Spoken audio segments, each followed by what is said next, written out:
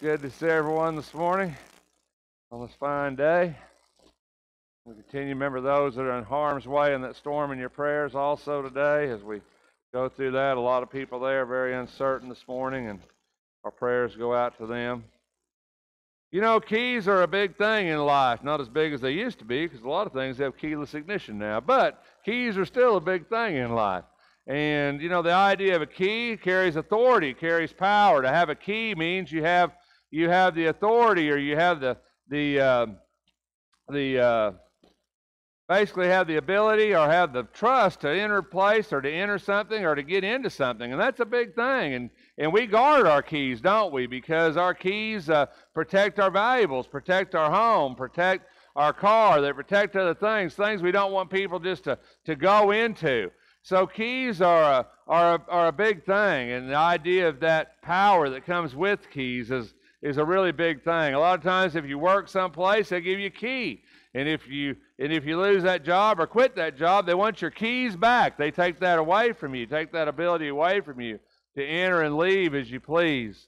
But in the Bible, keys are the idea of the same idea, the idea of entering or opening up to something. And in Matthew chapter 16, all our texts in Matthew today, in Matthew chapter 16, you know, that was a conversation that Jesus had with his disciples. Who do people say that I am? Well, some say you're a prophet, you know. Some say you're John the Baptist. Some say, he said, but who do you say that I am? This is an important question here. He says, who do you say that I am? And Simon Peter answered in Matthew 16:16, he said, Simon answered him. Uh-oh. Not going. Okay. Simon answered him, and he said, you are the Christ, the Son of the living God. And Jesus said to him, blessed are you, Simon Bar-Jonah, because flesh and blood did not reveal this to you, but my Father who is in heaven. I also say to you that you are Peter, and upon this rock I will build my church, and the gates of Hades will not overpower it. I will give you the keys of the kingdom of heaven, and whatever you bind on earth shall have been bound in heaven, and whatever you loose on earth shall have been loosed in heaven. You know, that's a lot of authority, isn't it, to give to somebody? And it's interesting because Jesus didn't give it to all the apostles, did he? He didn't open it up to all of them. And I think that's really fascinating, and maybe shows a relationship between Peter and Christ, and kind of gives you the idea of maybe what Jesus thought about Peter. What were the other apostles thinking when Jesus says, you're Peter, and I'll give you the keys of the kingdom? And what exactly did that mean? You know, and he really put a lot of authority with that, didn't he? Whatever you bind will be bound in heaven. Whatever you loose will be loosed. Really gave him a tremendous amount of authority with that statement. It's something that I've thought about a lot, that idea and that statement, and why Peter and why Jesus did that in the way that he did. You know, I think, who do you trust with keys? You know, if you got keys, who do you give them to? Who would you give them to? Your family, your kids, maybe? Maybe some of your family you wouldn't give them to, right? I mean, who do you give your keys to? You know, it's a big thing when you do that. Who do you give the keys to your car to? First time you give your kids the keys to your car. That's a big thing, isn't it? Here's the keys to the car. That'll bring your prayer life to a whole new level right there. Let me tell you right now, right? Here's the keys to the car. Go and try not to hurt yourself or somebody else, right? But it's a big thing when you give them that authority. When you give somebody the key to your house or your business, an employee the keys to your business, that's a big thing. You're giving them the ability to go into your possession, to go into your property, and to do things there. There's people you wouldn't want to have keys, I would think, wouldn't you? People that you wouldn't want to have access to that. Otherwise, why would we lock it up? Right? Why would we lock it up? We didn't want people to have access. So I thought about that a lot, and I thought, and here's Peter. Here's Peter. You know, what's so special about him that God said, here, I'm going to give you this ability. Give it to you, Peter. Not to all the apostles, not to everybody else, but he said, I'm going to give it to you. And I just always thought that was really kind of something, that he would just give that to Peter. You know, and Matthew's the only one that really records this, and Matthew's the only place that we get Peter walking on the water, and we know that story. You know, when I was thinking about the trust involved in that, I've preached sermons over this. We've all heard, probably read books on it. But you think about the trust involved in that passage. Peter saying, if it's you, Lord, command me to come out on the water. And I really think that's always fascinating that Peter says that, number one. Command me to come out on the water. I'm like, why didn't he just go? Right? Why didn't Peter just, because you can't do that. That's why, because you can't do that. Right? He needed some sort of permission, some sort of authority to say, step out of the water. And I've always wondered, why would Peter even want to do that? Why did he say, Jesus, if it's you, come over here a little closer so we can see you? Right? But Peter wanted to step out, and there's so much trust involved in that. And it wasn't there, and I can't imagine it, but I spent a lot of time on boats and a lot of time on water, and it just amazes me, you know, how scary water can be and how scary storms can be, and at night, in the waves. And Jesus didn't calm the waves until Peter got out. And I think that's really significant in the story. You know, Peter wants to step out on that wave. And in my mind, of course, y'all know I kind of think of things in weird ways, but in my mind, I always just kind of wondered how that happened. You know, was Peter going up and down when he walked? Was he like on top? I just don't know these things, right? But I always wanted to know, right? But the thing of it is, he trusted Christ. If Jesus said, come to me, then it was okay. It was all right to do it.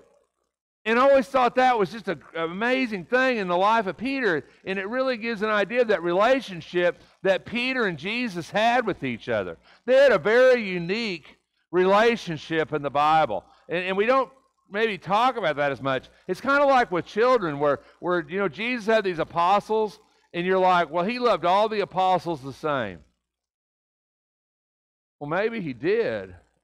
I mean, I'm not saying he didn't, but he definitely had a closer relationship with certain apostles, and he definitely had the closest relationship with Peter. And it's that trust. So Peter steps out, and then, you know, we know that story. Peter goes out, walks towards Jesus on the water, and then Peter begins to sink, and Jesus grabs a hold of him, right, and lifts him up. And what a picture that is, right? In the middle of the water and the storm raging and the Peter sinking and Jesus reaching out his hand, and then you see that trust of each other. Peter trusted Jesus. Well, he sank. People say, well, he took his eyes off Jesus. We've all heard all the stories. But the primary focus of the story is Peter trusted Jesus so much that he walked out on that water. You know, the other thing is that Jesus trusted Peter. You know, that went both ways in that relationship, didn't it? He trusted Peter to have the faith to do it. He trusted Peter to be that person. And I think that shows that relationship that he had with him, and that Peter wasn't perfect. You know, and I think that's what I really see in this whole lesson is that, and what I think I want to get to in the end is that Peter wasn't a perfect guy. You know, we always hold Peter up. Peter's the chief apostle, and Peter this and Peter that, you know. And the truth is, Peter wasn't perfect. And even Paul says, I stand and condemned him to his face, right? Even Paul at one point condemned Peter because he associated with the Jews and not the Gentiles. You know, Peter was far from a perfect person. But that relationship that Jesus had with Peter wasn't based upon Peter's perfection. It was based upon Peter's heart. You know, what kind of heart did Peter have? He had the heart that said, I want to step out on that water. I want to go to you on that water. And nobody else had that heart. Nobody else had that thought or had that idea but Peter. And so you kind of get this idea of that relationship that he had. And so why would you want to give the keys to Peter? Because of this relationship, this trust that they had with each other. This trust that had developed between them. You know, who would you want to give the keys to? You'd want to give them to the one who protects you, who protects your stuff. Isn't that true? You know, you wouldn't want to give your keys to your house to somebody who would go in and tear it up, or keys to the car to somebody who would go and race it down the street. I might do that because, because that, but anyway.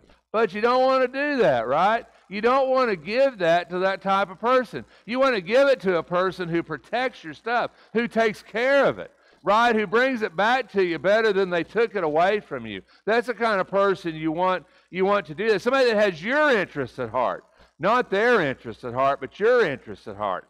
And Peter really demonstrates that. And once again, we look at Matthew when Jesus is talking about, I'm going to die and be raised on the third day. And Peter took Jesus aside. You ever really notice that in that passage? They're all there, they're all together, and Jesus is saying, I'm going to die, I'm going to be raised. And then Peter, he takes Jesus aside. And I think that speaks, once again, it speaks to that relationship they had. He takes Jesus aside and he says, God forbid it, Lord, this shall never happen to you. Why didn't he say it in front of everybody else? Why didn't he say it in front of why did he take Jesus? Why is that important? Why is that important in the story that he pulled Jesus off to the side? And the reason it's important is because that's the relationship that he had with Jesus. That he could pull the king, the creator of the universe, his Savior, his King, his Lord, could take him to the side and tell him what he really thought. Say, this can never happen to you. And he turned and said to Peter, he says, get behind me, Satan. You're a stumbling block for me, for you're not setting your mind on God's interests, but man's. And we always get hung up on that part of the passage. But the thing of it is, Peter wasn't really trying to hinder Christ. He cared for Christ. It'd be like somebody coming to you and saying, well, I've got a terminal illness and I'm going to die. And you would say, oh, no, don't ever let that happen to you. I would never let that happen to you. Or somebody saying they're in danger and you saying, I will protect you. That's what Peter was doing. Peter didn't understand God's will. Peter understood that he cared for Christ, and he didn't want that to happen to him. That shows that relationship, that protection, that trust that they had for one another. And it shows you that Peter cared maybe more about the Lord at that minute than about what God's ultimate plan was, because that's the love that he had. That's the love that he had for him. That's a really deep love. That's the kind of people you want to give keys to, people who want to protect you, people who want to protect what you have, to shield you from things that are wrong. And if you ever give somebody the keys to your house and you're just not there, right? You just say, here's the keys to my house. That's a really big thing, isn't it? Because when you let somebody into your home, they kind of figure out who you are, right? They know kind of what you eat, what you wear, what you listen to, what you read. They kind of get an idea of the kind of person you are, whether you're a neat person or a not neat person or whatever kind of person. It's a big thing, isn't it? When people come to your home, if you don't know them, and you're like most people that I know, you're straightening that house up and getting it all ready. You want it to look the best it can look, don't you? You want that. You want their image of you to be based on that. But is that really who you are? Right? Now, if you show up at my house and unannounced and just knock on my door, I'm going to let you right in my house, but I'm going to be honest with you. It might not be the neatest or the tidiest house you're used to or whatever, but I guarantee you one thing, we'll sit down and talk, have a glass of iced tea or something, right, and it'll all be all right. But, you'll know me for what it is, right? But not for what I want you to see. And that's really interesting in life, the trust that we have. Somebody who really, really knows you. Because I'm telling you, one of the things we tell ourselves is, if people really knew me, right? If people really knew me, they wouldn't like me. Am I right? Isn't that why we try to make things look better sometimes, or make it look really good? Because we want people to have that impression.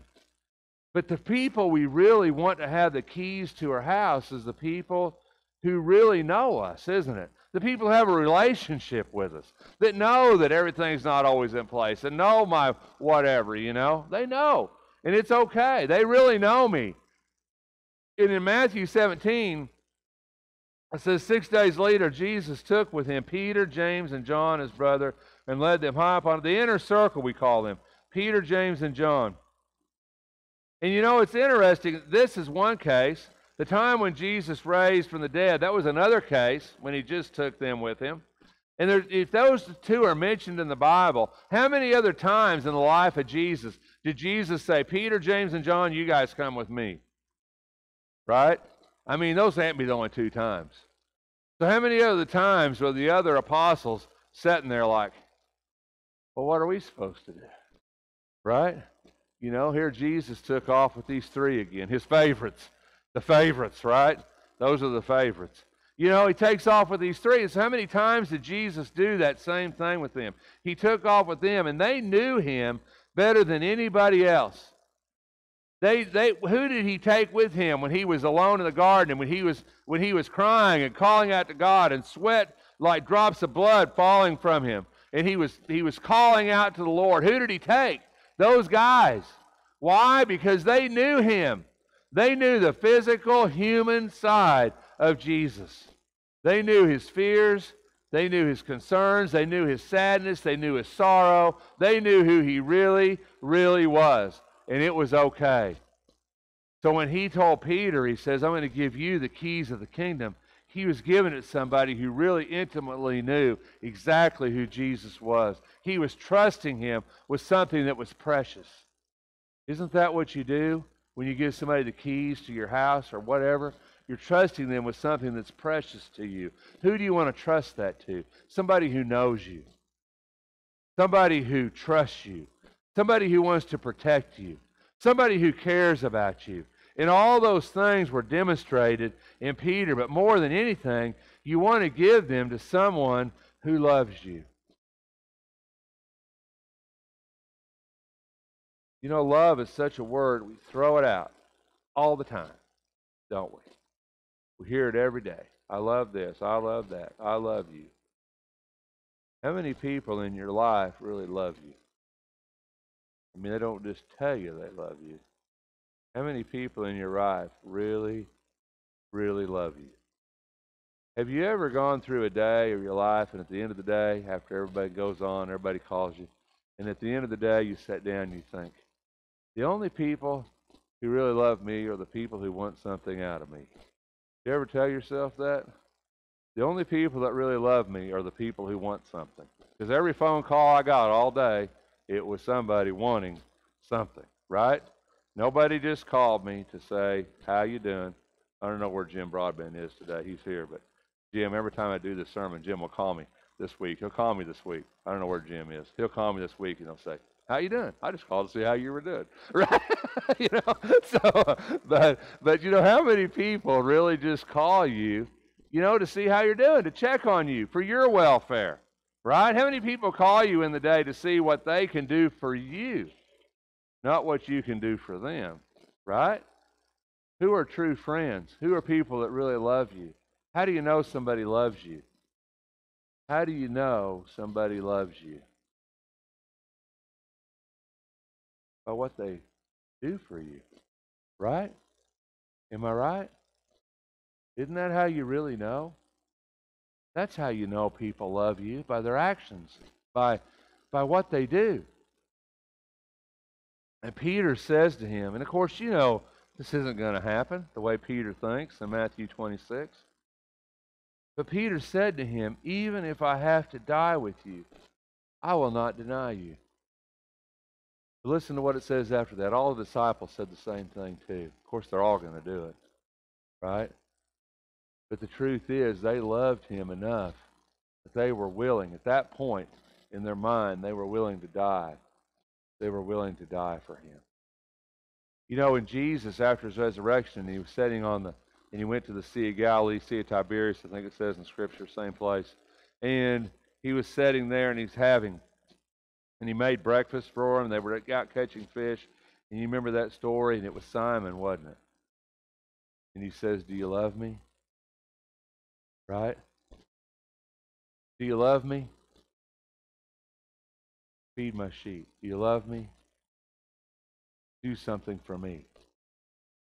You know, Peter, of all those apostles, it was Peter in that meal that Jesus looked at, Peter, and he says, do you love me? Because I've given you the keys to the kingdom of heaven. You need to be focused on not you, not fishing, not doing these things for you. You need to be focused on what I need you to be focused on. And I think Peter, of all people, Peter was grieved. Why do you ask me if I love you? Why do you ask me that again? Don't you know that I love you? Haven't I told you I loved you? And Jesus says, you got to show me you love me. You know, how do we know people really love us? When they show us they love us. And Peter, he did love the Lord. You know, after that denial and those 3 times that Peter denied the Lord, and those 3 times that he said, I don't know him. And I'm sure that 3-time number that he said I didn't know him is directly related to those 3 times that Jesus says, do you love me? I'm sure there's a relationship there. But even in those 3 times, Peter was weeping, wasn't he? He was grieved. He couldn't believe what he was saying. He couldn't believe that he denied Christ. He said, I would die with you, and then he denies him. And he's the one that Jesus entrusted the keys of the kingdom to, and yet he's not even standing up and admitting that he knows Jesus. And once again, it just shows you the humanity of Peter, that he wasn't perfect. And Jesus wasn't looking for a perfect person to open the kingdom. Think about that for a minute. Jesus wasn't looking for a perfect person to open the kingdom of God. He was looking for the right person. And the right person in God's eyes isn't the perfect person. Never has been. It's the person that God changes their heart to make them who God wants them to be. You know, so many times we think we're so broken that God can't use us. We think that we're so flawed that we can't be effective in God's kingdom. But God tells us exactly the opposite thing. He says, that's exactly what I'm looking for. That's exactly what I'm going to use. And when Peter denies the Lord, and he remembers it, and if you look at that Matthew 26, it says, Peter, remember the word which Jesus had said, before a rooster crows, you will deny me 3 times. And he went out and he wept bitterly. You know why Jesus chose Peter? Because Peter had a tender heart. Peter had a repentant heart. Peter went out and weeps bitterly, wept bitterly. What's the difference in Peter and Judas? Could Judas not have come back? Could Judas not have been saved? Was Judas unsavable? Not according to the Bible. The Bible says we all can repent and return. The difference between Judas and Peter was their heart. Their heart. Peter turned back to the Lord. Peter wept bitterly. Peter cried. Brethren, who are we this morning? You know, who are we really this morning? Are we perfect people? Are we broken people? Are we flawed people? I guarantee you we're not perfect. No, I'm not. You know, the truth is, when it comes to the way God looks at you and me this morning, brethren, we're Peter. We are Peter, aren't we? I am.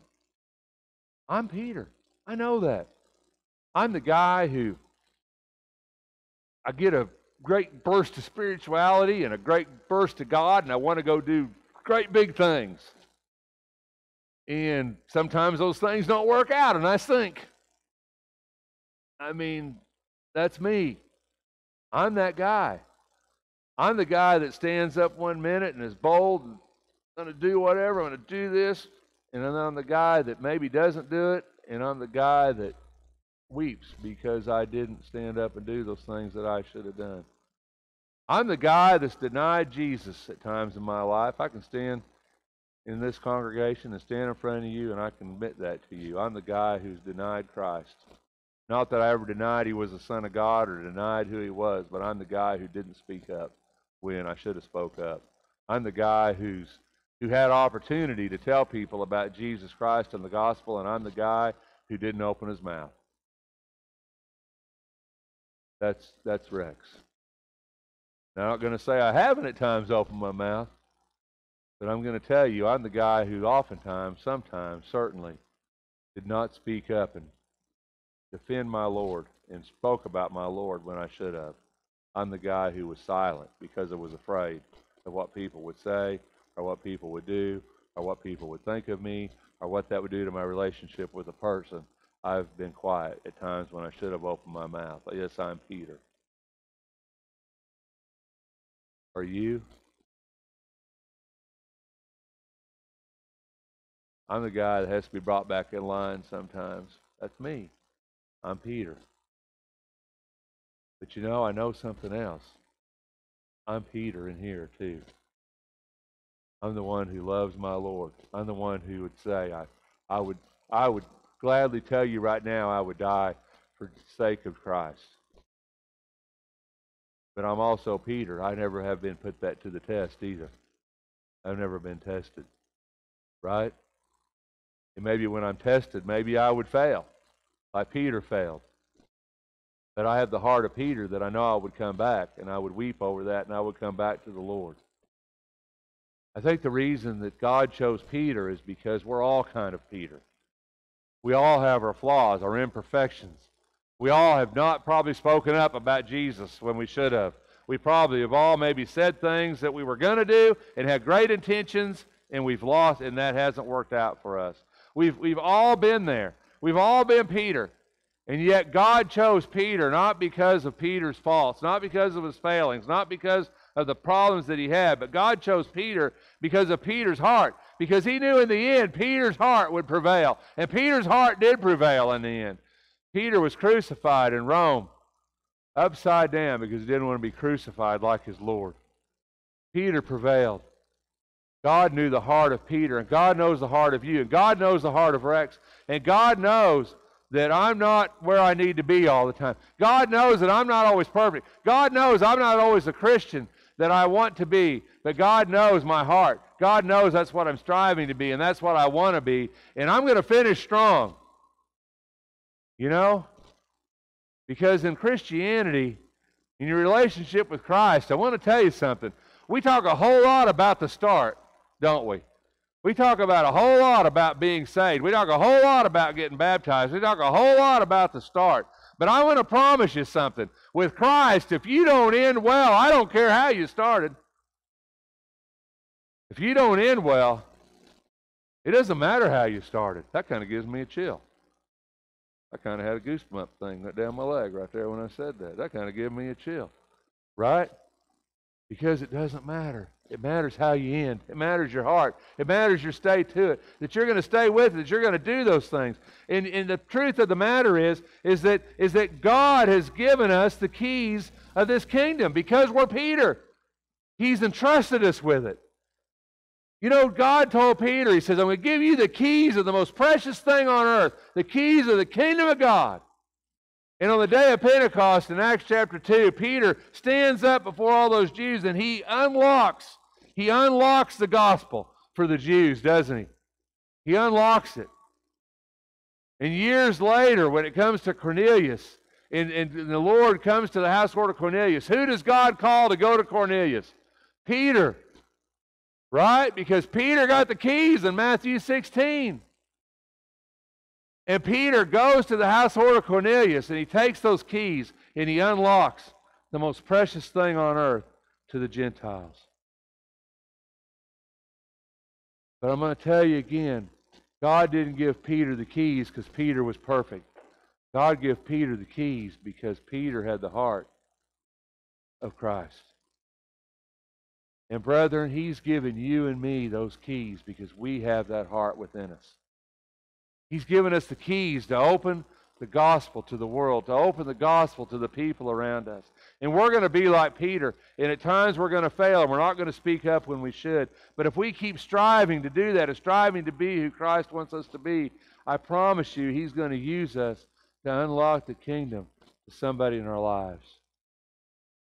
Brethren, He's entrusted you with the most precious thing. He's given you the key to the house. He's given you the key to heaven. So you can open it up for everybody that's around you. You know, and if Peter could do that, as flawed as Peter was, if Peter can do that, then Rex can do it. And you can do it. And I just think it's just a powerful message for us. Because I want to be that person that not only goes to heaven, I want to be that person that takes as many people with me as I can. I want to be that person that opens the gospel to people around me. Don't you? Don't you want to be that person? I hope you do. Because I promise you, right here, God gave you the key to the kingdom. Right here. And all you got to do is open it up and unlock it and share it with the people around you.